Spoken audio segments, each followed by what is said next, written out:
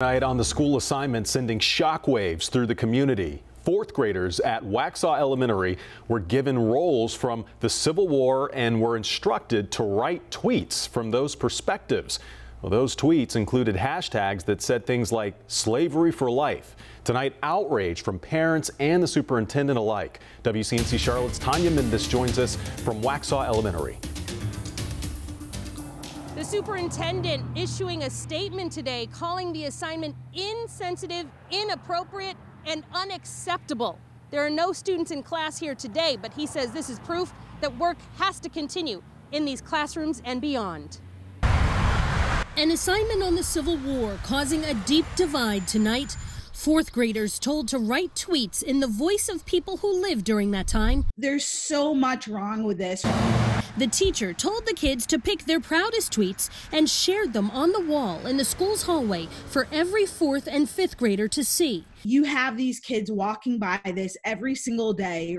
Words like slavery for life, slavery forever, then shared on the school's public social media page. This is a slap in the face. I cannot believe this. Not a single tweet shown was anti-slavery.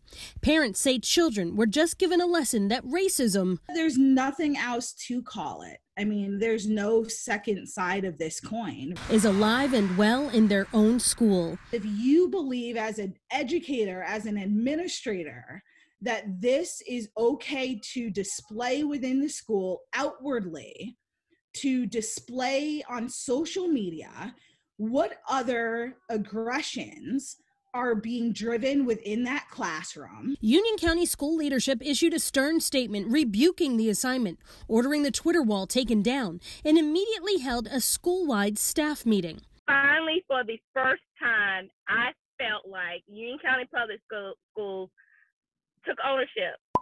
Because racial insensitivity on social media, deja vu for people who've been around Union County for a while.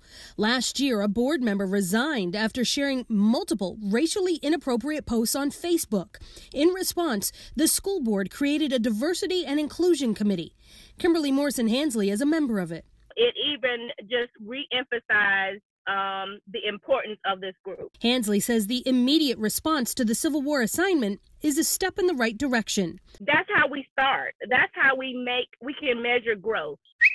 Other parents in the area say the assignment never should have happened in the first place. We trust the school system and the educators in the school system to do what they're supposed to do, and this is a clear violation of that trust. The superintendent also saying any lessons like this one have no place in Union County schools, and he apologized to the school members, to the parents, to the students, and the people in the community. Reporting at Waxhaw Elementary, I'm Tanya Mendes, WCNC Charlotte.